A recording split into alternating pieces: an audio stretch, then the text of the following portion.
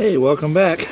Well, all the time I was doing repairs on this, I've always noticed that this transmission pan has a big dent in it, and I believe it's leaking a little tranny fluid from time to time. So what I'm going to do is remove this transmission pan, replace it, the gasket, and the filter while I'm at it. But before I get to this, I'm going to clean it up a little bit, maybe some around the engine here. Now this is the first HHR pan transmission filter I've done, or I'm going to do.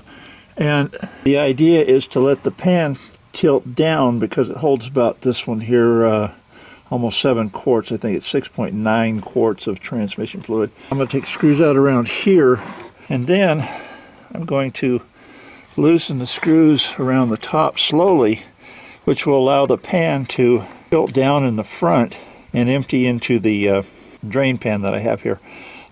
I found that a 5/16 socket works better than the 8mm.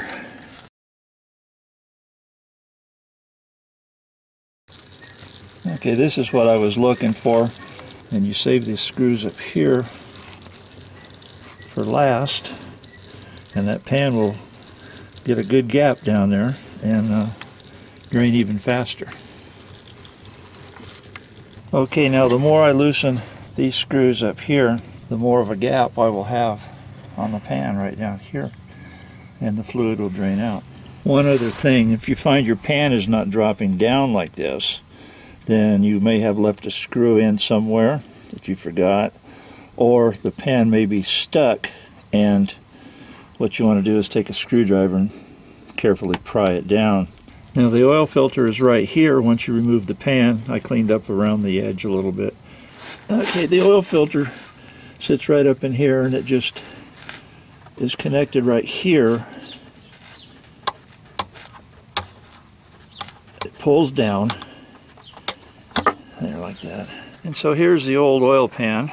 I mean the transmission oil pan. Anyway, the original gasket has little nubs, one here and another one right here, and that helps hold the gasket in the proper position when you push it up into the transmission, which accept these little nubs here. Anyway, this is the old oil filter, transmission filter, and there's where he hit something, last owner, and yeah, you can see where it hit the filter a little bit, but actually didn't do much harm. But you can see that the filter looks pretty grungy in there. So yeah, I think it was due. And this is the color of the fluid. It's not really reddish anymore at all. Okay, this is the new pan, and it has 2 magnets positioned here to catch the impurities. I noticed on the other one there was 1 magnet right in there. I have a different gasket. So what I'm going to do is put this gasket on the pan, but I'm going to form a gasket.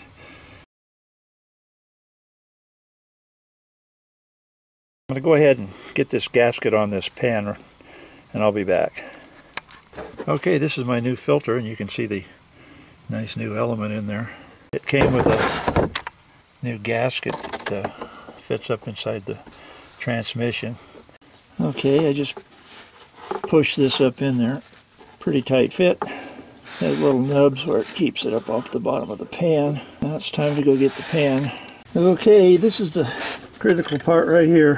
Holding your pan up there. And like I said, I did not get the stock gasket for it. So I kind of went old school on the gasket, which is making me have to hold it up with one hand and screw it in there with another.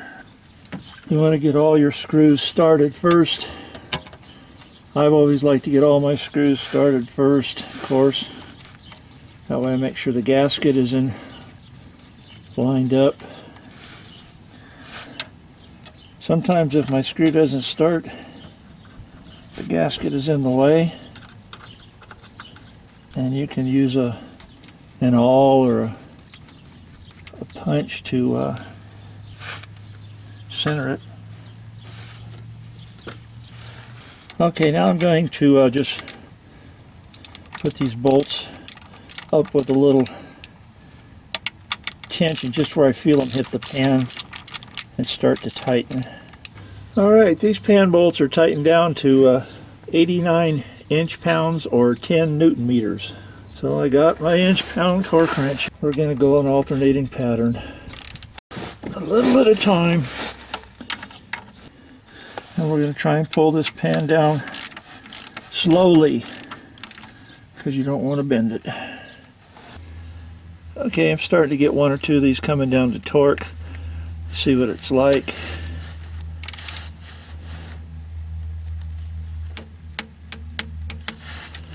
I'm going to go and check them around and just check them all. Going around and checking them all.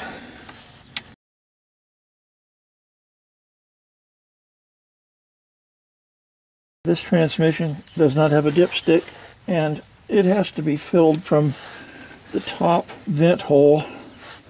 Anyway, I've got these all to torque.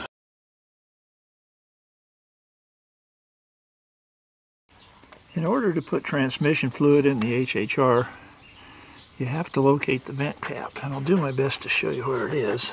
It is located just below my finger. There's a cap.